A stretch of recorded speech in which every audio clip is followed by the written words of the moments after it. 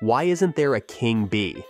Well, to understand bees, we have to recognize that queen bee is a bit of a misnomer.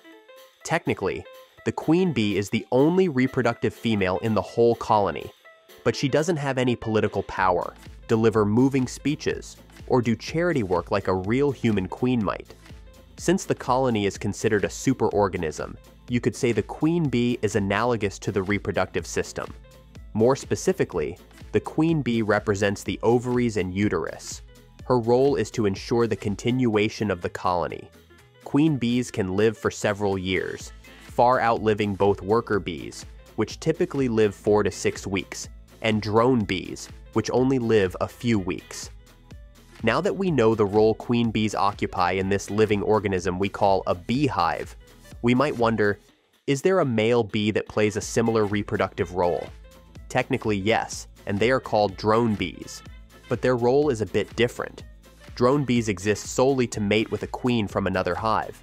They leave the hive and head to drone congregation areas, where drones from multiple colonies gather, waiting for virgin queens to arrive, kind of like those old school movies where bachelors search for the virgin gal.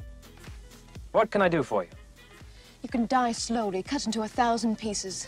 Once the virgin queen arrives from another colony and takes her nuptial flight, the drones chase her, and several of them mate with her midair, like horny teenagers. After mating with multiple drones, the queen stores the sperm in her body for the rest of her life to fertilize eggs. Meanwhile, after each drone has done the deed, dies because the mating process damages its reproductive organs beyond repair. If we were to compare drones to a part of the human body, they would be like sperm cells. What about the worker bees? In the summer months, worker bees typically live for 4 to 6 weeks because they are constantly foraging, which wears them out quickly. During the winter, when they remain inside the hive, they can live for several months as they conserve energy and help keep the hive warm. So, I'd say that we see the queen bee and drones as part of the reproductive system. Likewise, the worker bees are analogous to the rest of the body, as they defend, coordinate, process food, and pump resources and energy to the colony.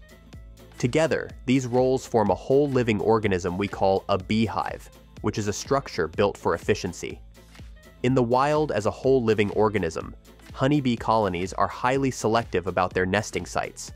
Scout bees are who are responsible for finding potential locations for this living organism to thrive, and, over time, the bees build a consensus. The site that receives the most enthusiastic and frequent dances wins. This process is democratic, as no single bee makes the decision. Instead, the group collectively decides on the best site by evaluating and promoting the options.